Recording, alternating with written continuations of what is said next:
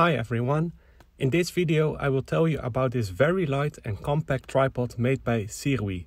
It's called the UltraLight T-005SK and I like it a lot. Now, usually with tripods I have something of a love and hate relationship.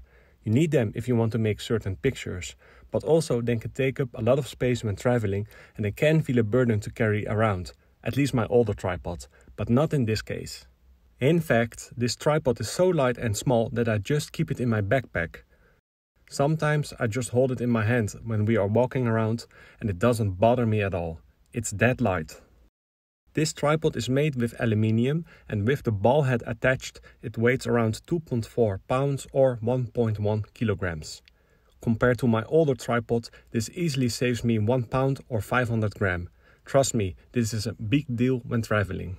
This tripod comes with the B-00K ball head, which to me feels very nice and smooth. And the unlocking mechanism has a built-in safety mount. That's the right button you see in this video. They also give you a nice bag, but I only use that to store my tripod away. So, when folded, the length is about 12 inches or 31 centimeters. The legs fold up 180 degrees, that's why it's very compact. You can assemble this tripod quite quickly. Each leg has 5 sections with 4 sealed twist locks. Just make sure you twist them tightly to prevent them from coming loose. It also has a removable center column which you can also extend with a twist lock. This makes the maximum height of this tripod about 51.5 inches or 131 centimeters. This is a nice height, but sometimes I wish it were higher, like eye level. Just for reference, I am about 72 inches or 183 centimeters tall. You can easily attach your camera. This tripod can carry a maximum of 11 pounds or about 5 kilograms, and in my case this is excellent. The unlocking mechanism is compatible with Arca Swiss plates. To be honest, in my use I've noticed that the camera does not always remain firmly attached to the tripod, so always tighten it properly and check it from time to time. With the ball head you can rotate the camera at 360 degrees and even place it vertically. Well, as you will see, it doesn't go completely vertical, it's slightly off. Detaching your camera is also simple.